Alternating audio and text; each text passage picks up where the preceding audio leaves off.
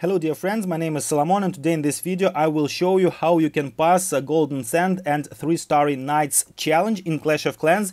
I didn't say that you can pass it easily because this challenge is not very easy, but anyway I have found a way how you can pass this challenge without using two invisibility spells. Now you can see on your screens the last seconds of my attack, and you see that I actually swagged two invisibility spells, but this is not easy challenge. That's why in the beginning I will show you how you can almost easily pass it with using all of the spells, and then I will also show you how you can pass this difficult challenge without using two invisibility spells. So in this video there will be two methods of passing this Golden Sand challenge. But before that, guys, let's check out the new scenery that can be purchased in the in-game shop. It's really interesting and I think it's worth of buying. And also there are new skins that can be purchased in the game. All of them are Egypt style skins, and if you are going to buy the scenery or the skins, please don't forget to use my creator boost code SALOMON, the same as the name of my channel. Thanks a lot for your support, and if you want to support my channel even more,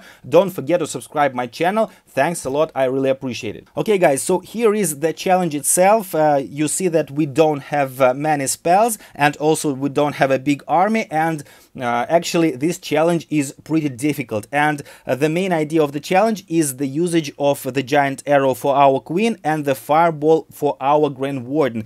And the like one of the most important details is the angle, how you use your queen with her giant arrow, and in my method I'm using her on the right side to destroy this sweeper and also this one, and also to activate the invisibility tower. So now let's jump to the live attacks, and while I'm showing you the attack I will explain you all the moments. I will start with the easier method with using all of the spells, and then will be the second method without using two invisibility spells. Okay guys, so in the first method we are starting with the usage of Inferno Dragon. For that we use invisibility spell, then Inferno Dragon, and we are taking down the Town Hall. When the first invisibility goes down we use the second one, and with that our Inferno Dragon takes down the Town Hall. Then we are using our queen with the giant arrow, also Ice Golem, Royal Champion and Grand Warden. Then we use our skeleton spells and also a couple of headhunters to take down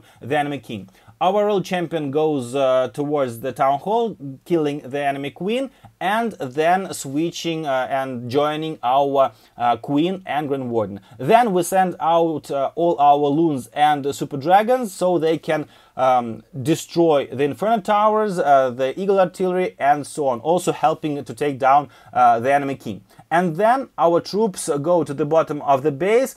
Our Royal Champion start to hit the monolith, and with that she is activating the last invisibility tower. Then it's very important, we need to wait until the invisibility goes off, and we use our Grand Warden ability, and he fires his fireball, destroying the monolith, the single Inferno Tower, and helping to protect our super dragons so they can take down all the like the rest of the buildings.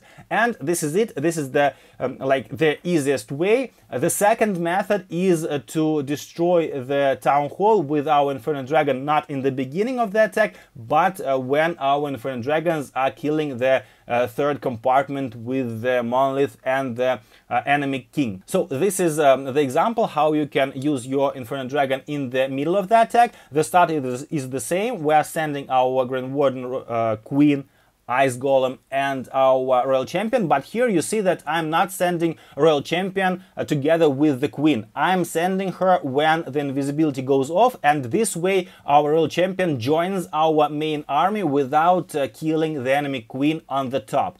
Also starting the attack with our loons and super dragons, and this way you see our Royal Champion has all the HP from the beginning, but our Queen takes a lot of damage.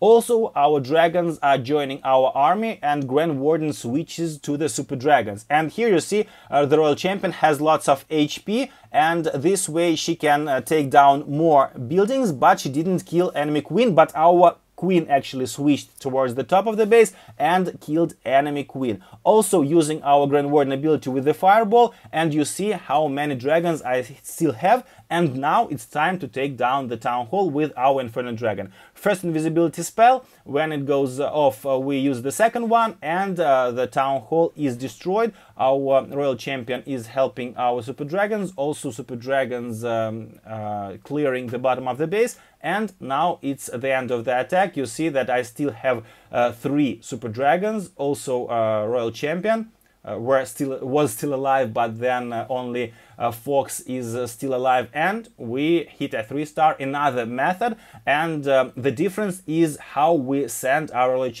royal champion, before the invisibility goes off or after. Okay guys, so now the second method and the more difficult method without using 2 invisibility spells, and the trick is how we actually send the troops, the timing of sending the troops. First of all, the same spot for our queen, Grand Warden and Ice Golem, and here you see that I'm sending a royal champion in the beginning, before the invisibility goes off. Actually, you can do like in my previous attack, send the royal champion when the invisibility goes down, and now I'm sending the super dragons, and the idea is that super dragons destroy the bottom of the base so quickly that our queen won't have any targets on the bottom of the base, and she will switch towards the top of the base, and she will actually take down the town hall. This doesn't work each attack, and you will have to find the correct timings and the correct spot for your queen, but here you see no targets on the bottom, and she switches towards the top, and with the phoenix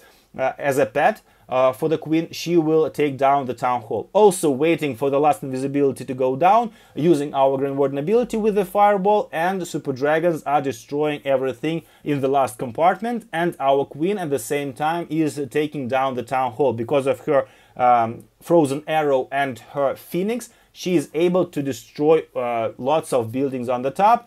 We still have 4 super dragons alive, we still have our royal champion alive, and it's a triple, guys, with 2 invisibility spells swagged. And here is another option. I'm showing you the variant when your queen don't switch towards the town hall and she stays with your main army. The beginning is the same. We are using our queen, Grand Warden, Ice Golem and royal champion, also royal champion before the invisibility, using skeleton spells to distract the single target defenses, and sending our dragons on the bottom of the base. But in this variant, in this attack, my queen didn't switch towards the town hall. She is staying together with the main push, and she comes to the town hall from the opposite side. You will see what is happening. So you see that queen is still having targets to take down, so she's switching to the clan castle building, and then she stays with the super dragons. Our royal champion is activating the monolith.